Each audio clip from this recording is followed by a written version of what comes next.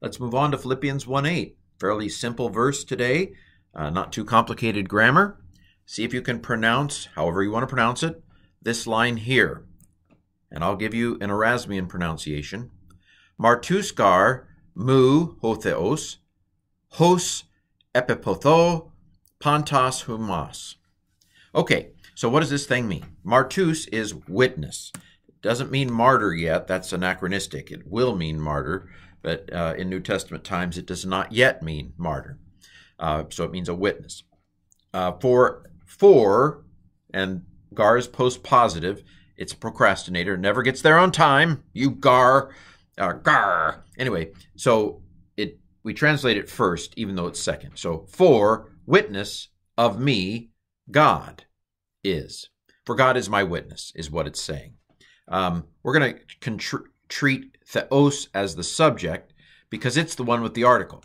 Martus, you might say the witness is God, and it's not that that's horrible, but when you've got two nouns here separated by an implied is or are or am or whatever, the one with the article is the one you generally put first. We see this in John 1:1. In the beginning was the Word was with God, and the wording order is God was the Word, but we usually translate it the Word was God, because the Word has the article and God does not.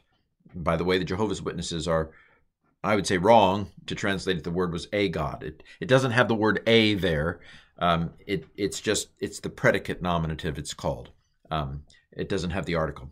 Not important. I think it's Smith's Law. Okay, tangent alert.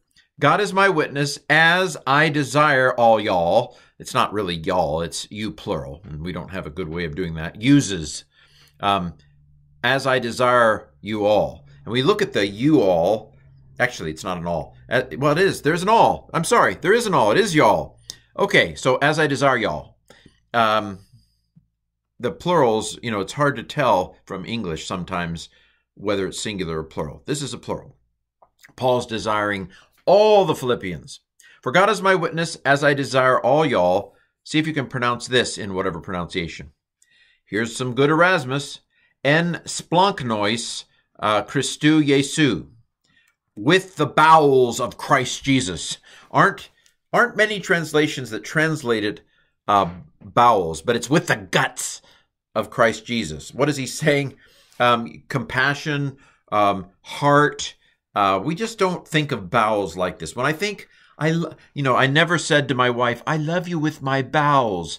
I'm sure she would have never married me if that was my pickup line. Hey, I've got bowels for you. Really? I don't want them. Anyway, but the bowels were, I love you, deep down. Paul uses it in Philemon. So anyway, for God is my witness as I desire y'all with the bowels of Christ Jesus. Okay, I can't drag this thing any longer. We're done. Philippians 1:8.